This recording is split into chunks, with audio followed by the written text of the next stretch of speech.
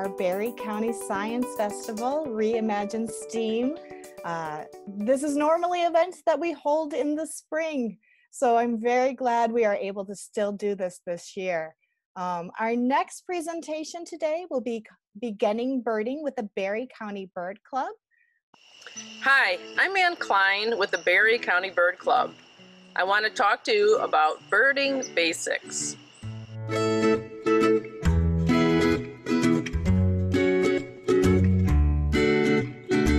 Most of you have probably heard the term bird watching. We usually think of that as watching the birds in our backyards and feeders.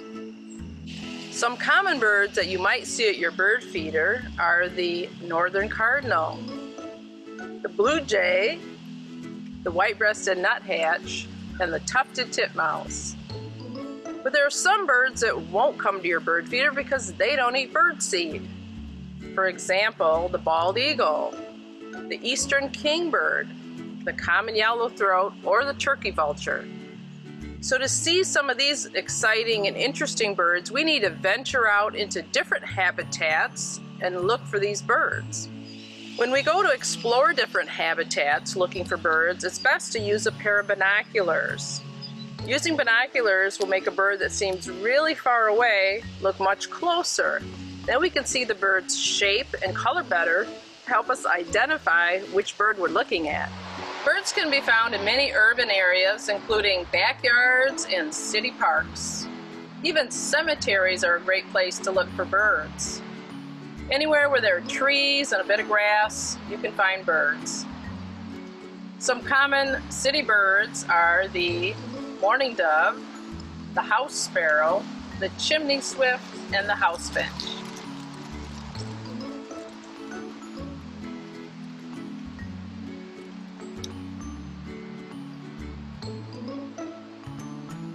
Another habitat you can visit is a grassland.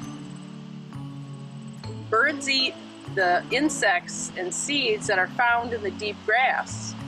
Some birds even nest on the ground in the grass. Some common grassland birds are the eastern meadowlark, the American goldfinch, the field sparrow, and the American kestrel. Another great place to visit to see different kinds of birds is a pond, a marsh, or a river, also known as wetlands. In wetlands, birds feed on aquatic insects, small fish, and frogs. Birds that you might find at a wetland include the red-winged blackbird, the tree swallow, the great blue heron, and the green heron.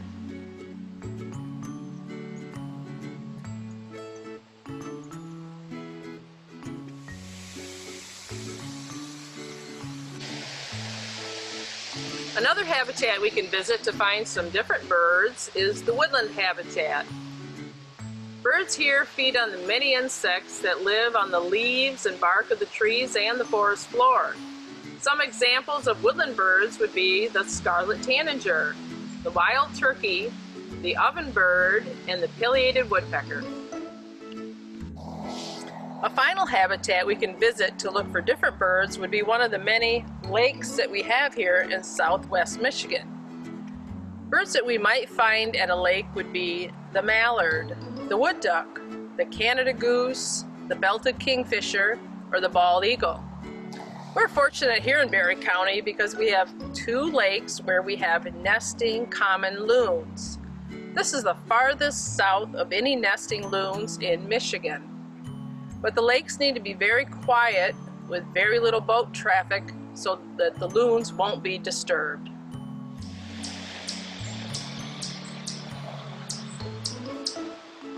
A favorite time of year for birders is spring, when many of the birds that travel south during the winter return. A favorite group for birders are the wood warblers. Wood warblers are small, colorful birds that eat insects. May is our favorite birding month as these wood warblers return to show us their beautiful and colorful plumages. Some examples of the wood warblers are the yellow warbler, the American redstart, the black-throated green warbler, and the cerulean warbler. All 4 of these nest right here in Barry County.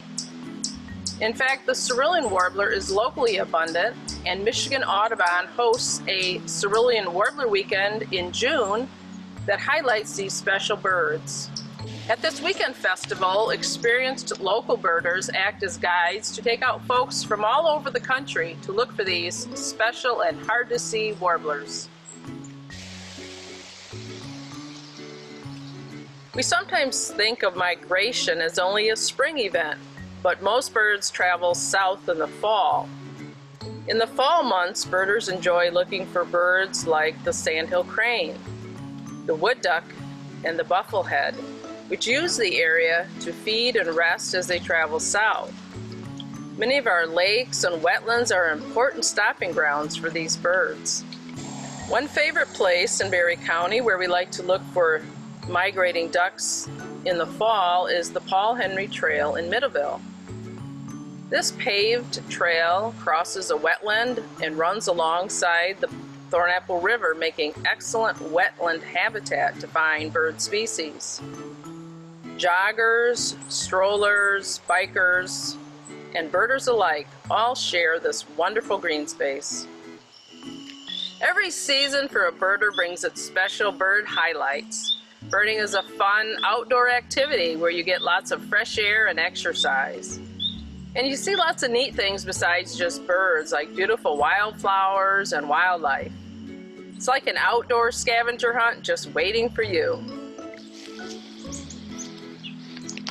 To get started, put up bird feeders and feed the birds at your house. If you live in an apartment, check with management first.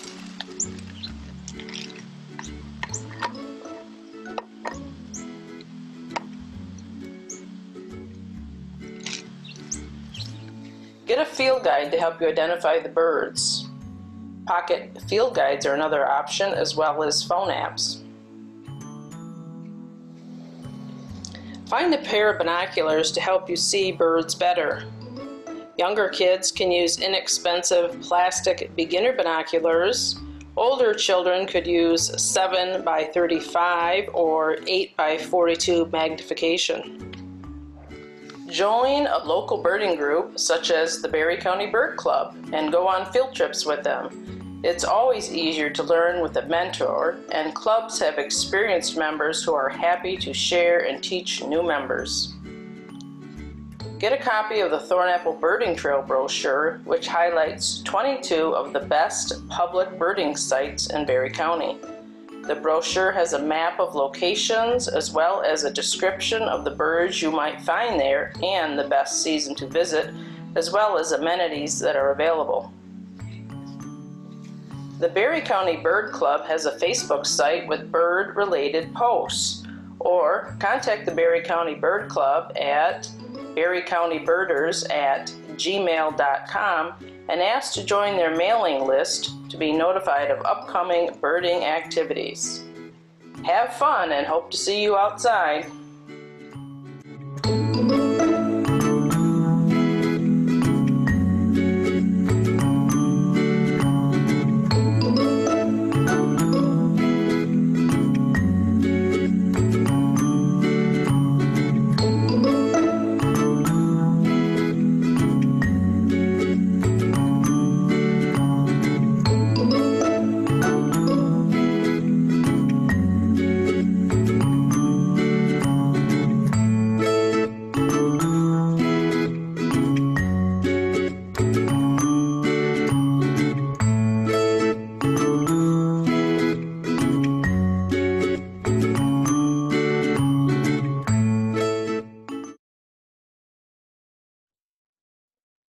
All right. So, Doug, if I can get you to share your, turn on your video as well as your audio. Unmute myself. There you go. And if you can just do the one, that would be great. We just want to at least hear you. Okay. Awesome. Hey, there we are. There you are. Great. Wow. Looks like I'm up on Isle Royal today. Yes, you are. Thank you for joining us, Doug. Doug is a member of the Berry County Bird Club, which we just learned about, which was wonderful. Thank you, Doug. You're welcome. So we don't have any questions yet coming in from Facebook. So feel free, if you're on Facebook with us, feel free to put in some questions. Somebody does say beautiful, thank you. Mhm. But my question for you, you did mention phone apps in the Mhm. video. Are there any phone apps that you would recommend to people if they want to get started birding? I'll show you the one that I use. I use one by David Sibley. See if I can get to the start page of it here. Well, this kind of shows it a little bit. Oh, Okay. your virtual, there you Okay. go. If Well, you put it over your face for a second, we might be able to see it without your virtual background. Oh, there it is. there we go. It's an app called Sibley Birds, Sibley. It's written by David Sibley, and that's the one that I use most of the time. I used to use, regular paper books. Let me see if I can get this to come through here. Oh, we're losing you. It's your background. It's There okay. you're losing me. Yep, There we there we go. are. Well, more or Well, less, but it's a had it Sibley for a book. second there. It's okay. Anyway, typical books. Yep. But the Sibley Guide is nice because you can bring this in the field with you on your smartphone. And the nicest thing about it is it has everything that the book has, plus it also has songs and calls of all the birds. And to be a really skilled birder and to help find birds easier, it helps if you know the songs and calls of the birds, because each bird has a distinctive and unique song, and those songs will help show you where the bird is and help you find birds a lot easier, plus identify them too. I was gonna say that's a really good point. I guess in books you don't Mhm. get those bird calls, so you can't really learn Right, those bird right, calls as well. right. Great point. So, Thank when I was a young man, they had, 12-inch LP records with bird songs on them, and I used to learn them that way. And then, of course, that graduated to cassette tapes and then compact discs. Well, now you can have it right on your phone and bring it in the field with you, which is sure a lot easier than lugging a Victrola around the woods with you. Yeah, Play very a much record. so. Yeah. Well, I do have a question from Facebook. Sarah Okay. asks, how would you recommend attracting woodpeckers to your feeders? I think suet is probably the best way to do that. You can buy suet at places like Ace Hardware, TSC, many grocery stores sell suet. It's basically a cake of kind of a fatty material with different types of seeds and so embedded in it. And if you put that up on next to a tree or on your bird feeder or whatever, woodpeckers just love that stuff all year round. Could you make your own suet, Doug? You probably could. Yeah, there's probably recipes for it online somewhere, I would say. Yep. Okay, Hmm. very Yeah. cool. Yep. Would Another good way people use, they'll take like a log and drill some large holes in it and fill those holes with peanut butter. And woodpeckers and many other birds too will come and eat that peanut butter. so not just humans like that peanut butter, right? Right. That's right. Yep. Very cool.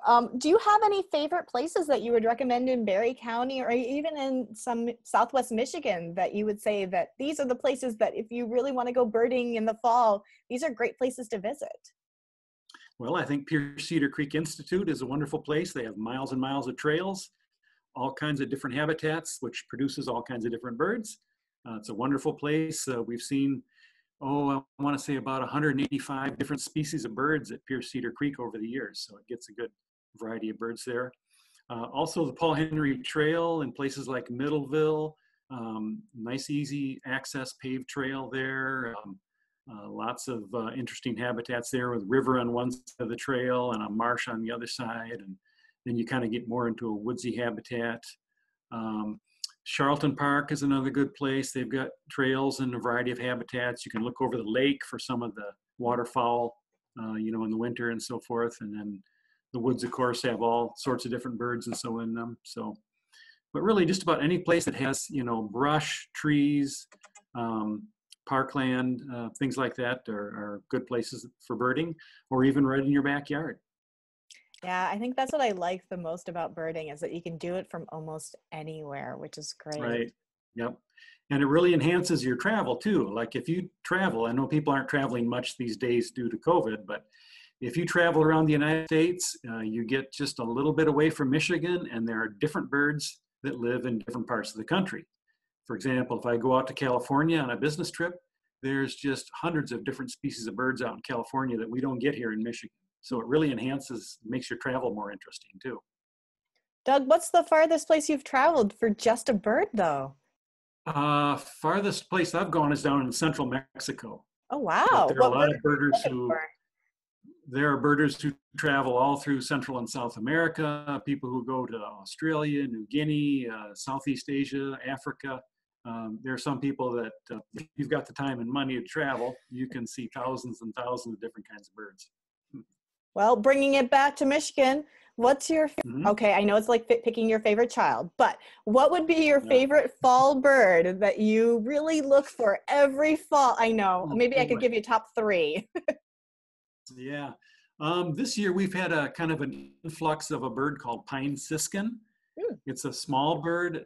It's really exactly the same size as an American goldfinch. They look a lot like the goldfinches this time of year, except that they're all streaky on their backs, their breasts, their head. It's just a streaky looking goldfinch. And that's a pine siskin. It's kind of a bird we get here in the fall. Another favorite would be a white-crowned sparrow. They come through here in migration, both spring and fall, but we get them this time of year. It looks like a sparrow that's wearing a bicycle helmet. That's kind of a black and white striped bicycle helmet. So if you see those in your yard, that's called a white-crowned sparrow. And there's sandhill cranes moving through right now. They nest to the north of us. They move south, hang out in some of the wildlife refuges, and eventually go all the way down to the southern states for the winter. But if you drive around out in the country, some of the farm fields are just full of sandhill cranes right now. And they're big, tall birds. I mean, sometimes you think they're deer. They're that large. So they're fun to watch this time of year too. And they also make a lot of sound, if I remember right. They do. They're noisy. Yes. Yeah. So Doug, I have one last question for you. Mhm. So Barry County Bird Club, I know in these times it's sometimes difficult to get together, but are you guys still getting together, and can people still join you for your outdoor excursions? Yes, they can still join our club. We are doing some outside field trips. We try to practice social distancing and stay outdoors and so. But so yeah, our indoor meetings are on hold for now. But we do have outdoor field trips. So we may go to a place like Pierce Cedar Creek. I think we were there a couple weeks ago. I'm sorry, and did a field trip there. And so yeah, we're always looking forward to meeting new members, and we love teaching birding to beginners. So I'd encourage everyone to get a hold of us with the contact information you had earlier on the page there. And just remind us, how do we get a hold of you? Is just the Facebook page, is the link there, or what is that address again? Yeah, the Facebook page. The Facebook page, Barry County Birders, would be a good way to get a hold of us. Mm-hmm. So just give us an email address or a phone number or something. We can get in touch with you that way. Sounds great, Doug. Thank you. I know I learned a lot. I'm so excited to start looking for some more birds. And we will have this posted later. So thank you so much for joining us, Doug. You're very welcome.